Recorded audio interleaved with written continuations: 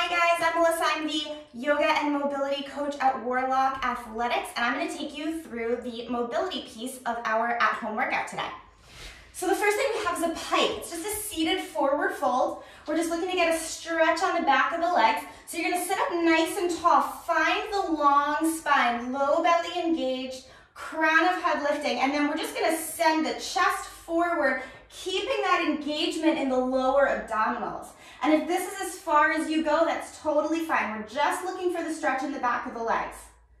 The goal here is not to see how low you can go. So we're not going to round and dump into this here. We're just going to keep it long. If you have a strap or a towel, anything that you can loop around the feet, you can also hold onto that strap and then just send the chest forward. Again, keep the spine long and the core engaged. You've got that for 2 minutes. Then we move into puppy pose. You're going to come into tabletop, all fours. Hips are over the knees. Low belly lifts in. And then we're going to walk the hands forward and let the chest reach forward as it lowers down. Keep that low belly active, so notice I'm not dumping into the low back and lifting the tailbone super high here. I'm still hugging that in, and then we're getting a nice stretch here in the lats. The bend is coming from the thoracic spine, so that upper part of the spine, again, not the lumbar spine. Hold that for 2 minutes, then we have a calf stretch. Come up to a half kneel.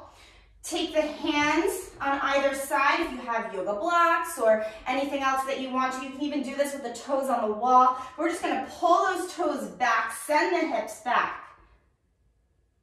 The more you pull the toes back towards you, the more you'll feel it in the calf here. So the leg can be straight, or I like a little bend in my knee just to protect the upper hamstring.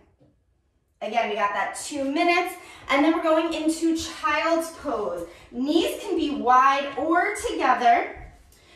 Hips back on the heels, and then walk it forward. Forehead to the mat.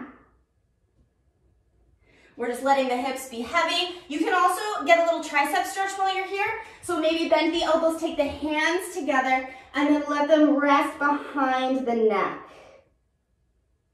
Again, we're holding that for 2 minutes. Enjoy your workout.